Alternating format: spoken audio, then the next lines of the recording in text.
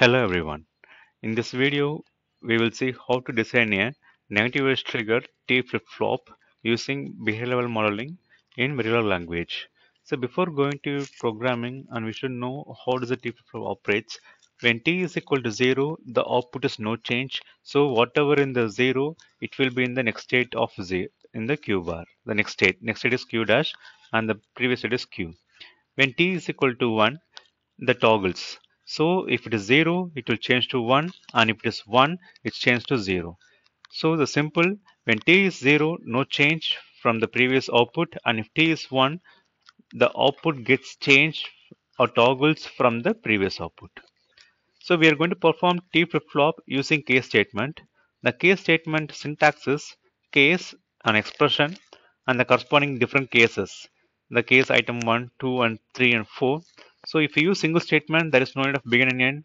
And if you use multiple statements, we should have a begin and end. And then we should give the end case. This is the corresponding syntax for the case statement. So now we will see how to write a program for T flip-flop using case statement. Module T flip-flop, and the outputs are Q, Q bar, T, reset, and clock signal.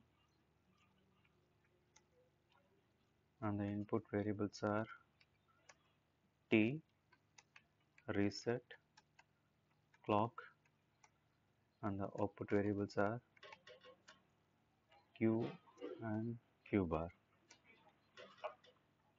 So as I told earlier, always we should declare the output variable as a register to hold up a value. So Q and Q bar, the outputs are declared as a registers. So and then here we will give the initial condition. Initially the Q is 0. Q is 0, and always we are designing a negative edge trigger flip-flop. So always at negative edge of an clock signal, it will comes inside the loop. Always at the negative edge of a clock signal, it will comes inside the loop. So now what happens here? We will give a begin. Begin. So here we can give a corresponding clear signal. So case signal. Case is a keyword. Open the brackets. If we use a single expression, then we can give as a case t. Suppose if we give multiple variables, then we should use the parenthesis. So reset, comma t. Then if 2-bit, so we for corresponding reset and t, we will give different cases. So 2-bit binary. So if it reset is 1 and if t is 0, then the output is 0. It doesn't bother about whether the t is 0 or 1. If reset is 1, the output is 0.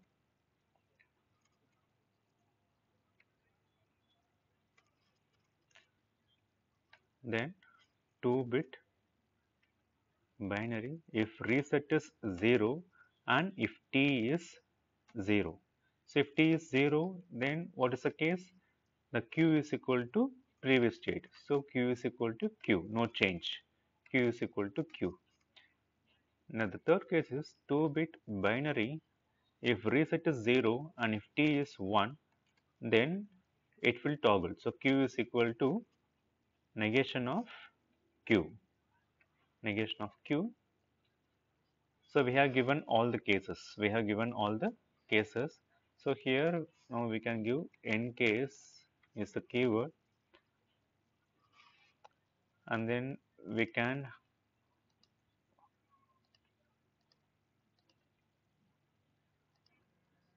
end the begin. So now for q bar, we can give negation of q. So before end itself, we can give q bar is equal to negation of q and end the statement end module. So we will copy the program.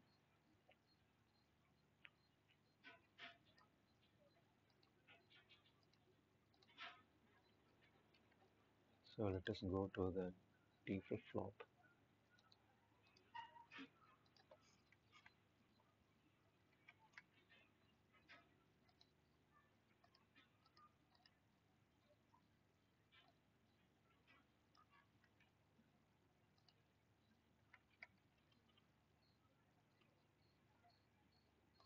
Synthesize it.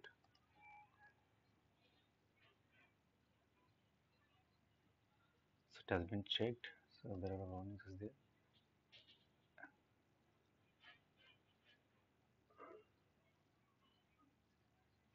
This line initial is the corresponding q is equal to 0. It has been negative. It's fine. It will work. So let us write a test bench, new source, test fixture, T flip-flop test.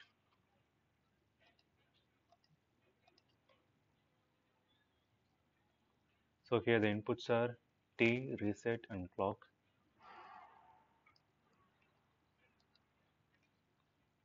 So in the first case, I'll give reset as a 1. The second case, I will give reset as a 0 and T is 0. The third case, I will give T is equal to 1. And fourth case, let me repeat, T is equal to 1 and reset is equal to 0. So as usual, we should write in corresponding always at clock signal. So for every 50 nanoseconds, the clock will be keep on varying. I have given here. So let us save this program and then simulate it.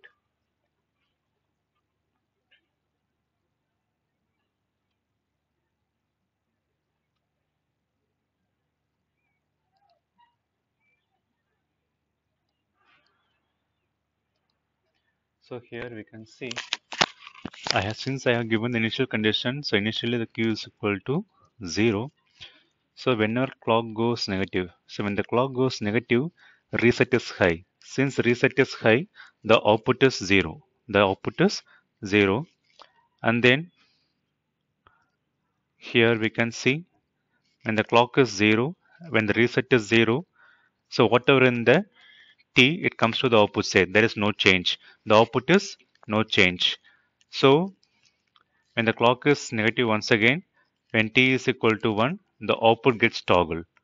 The output gets toggled. So since the output is 0, it goes to 1 over here. Since in the next case you can see when T is equal to 1, the output gets toggled up. So since it is 1, it turns to 0.